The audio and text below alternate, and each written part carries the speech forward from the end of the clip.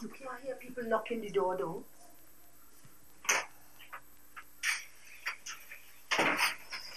Mrs. Walker?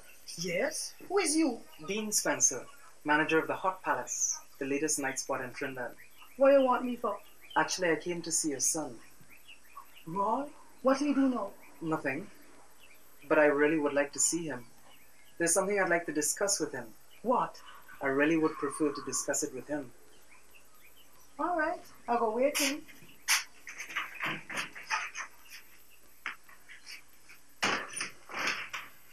Wake up, boy. Wake up, Wall. What you was doing last night make you can't wake up this morning? Me ain't do nothing. And Mr. out there to you. Who he? What do you want? He say he have to talk with you personal.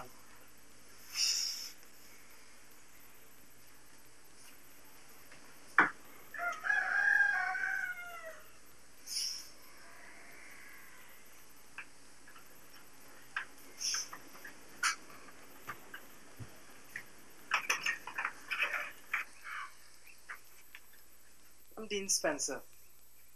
I heard you sing yesterday at the church. I think you can have a future in that field, if you're prepared to work at it. You mean singing? Yes, I think you have a rather unique voice. With some training, some experience, and some exposure, you can make a name for yourself. I not no real singer. My sister asked me to sing in your wedding. I know, but you can go far if you're serious. What I have to do?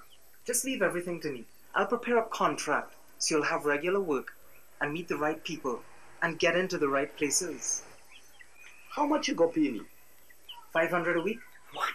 Okay, 600 a week then. And I'll throw in a room and 3 meals a day, plus your outfits. What do you say? We have to talk about this with people who know about them things. It's a perfectly good offer. Considering you're practically unknown with no experience, you'll learn and establish yourself. What you gonna be getting out of this? The satisfaction of discovering a new bit of talent, plus a percentage of your future earnings. Think about it. Discuss it with your lawyers if you want, and call me at the number on the card, any evening, between 6 and 8. Good day to you.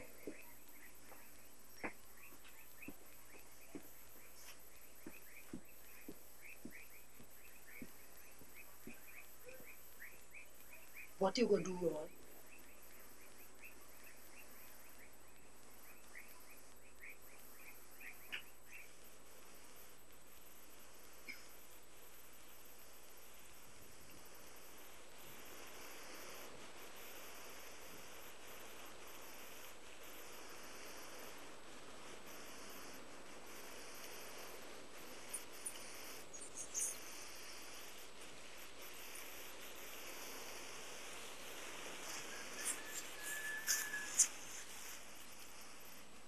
I get a job. Where? In Trinidad. Singing at a place named Hot Palace. I thought it was a real job. It's a real job. $600 a week is real money. For how long? I don't know. I have to agree on a contract. But this time, Louise, I know I'm gonna make it. You don't look like you're glad. I don't like the idea you going and work in Trinidad more. I'm a big man now, Louise. I could take care of myself. We told him girl in Trinidad. You go forget me, Roy. You think I could forget you, Louise? I see it happen all the time. You're going to meet some other girl and you go forget about me. I will carry you with me. But I don't know where I'm going to be staying. I don't know nothing. But I will come back and carry you with me once I get organized. Things could be different without you. I will come back, Louise.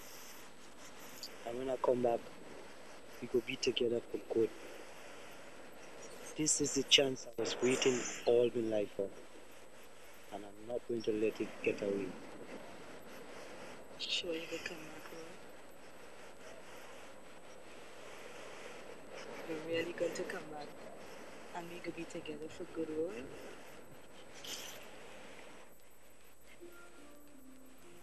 That is a promise, Louise.